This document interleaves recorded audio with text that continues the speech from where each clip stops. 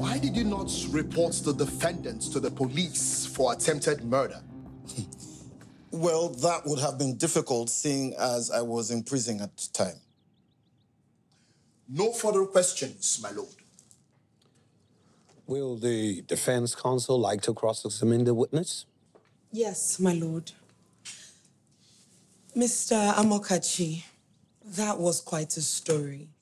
You claim you found evidence that Mr. and Miss Adelomo killed Miss Angela, correct?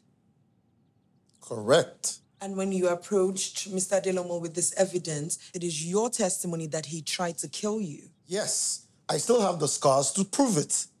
And after your miraculous escape, you were nursed back to health by a mysterious Good Samaritan. Objection, my lord. Is counsel making light of my witness's traumatic experience? If it pleases the court, it is not my intention to make light of the witness's alleged plight. I am simply trying to ascertain the facts of the case, my lord. Continue.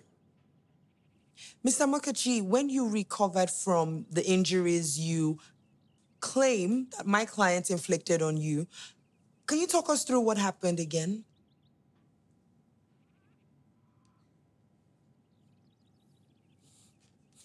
As I mentioned before, by the time I recovered from my injuries, Adelomo had falsified documents implicating me in the embezzlement of client funds. Mrs. Giang, is there a problem? Apologies, my lord. I seem to be missing some documents from the prosecution. What documents are missing?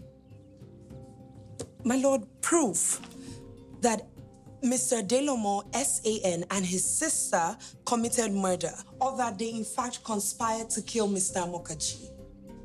My lord, it is his word against theirs. What the hell, Mrs. Giang? Mr. Hector.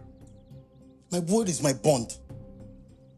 A quality you so clearly lack since you started dining with the devil.